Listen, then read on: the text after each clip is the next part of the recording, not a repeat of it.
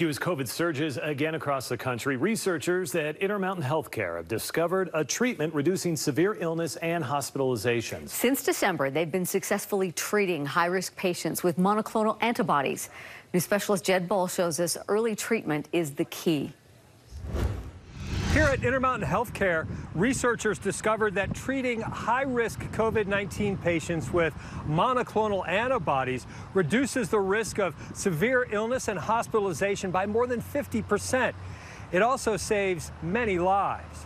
These products are most effective when targeted early in the course. Dr. Brandon Webb, the chair of the COVID Therapeutics Committee at Intermountain Healthcare, says monoclonal antibodies are an infusion-based treatment given to patients before hospitalization.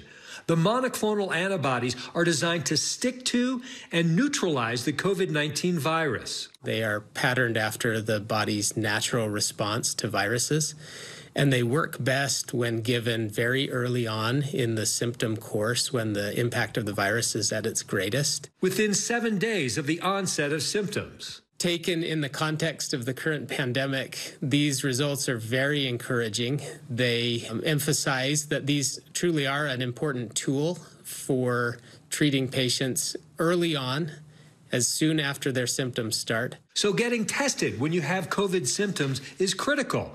The Intermountain study, published in Open Forum Infectious Diseases, gave monoclonal antibodies to 600 patients and compared them to a control group of several thousand.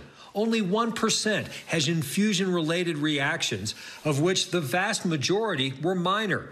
The treatment also kept high-risk patients out of the hospital. Patients who are unvaccinated, who are at high risk, and who are very early in their course are the patients who are most likely to get maximum benefit from monoclonal therapy.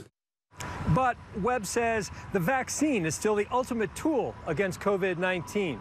With the Delta variant surging, he says that researchers need more money in order to expand testing of treatments for high-risk patients. For KSL 5 News, I'm Jed Bull.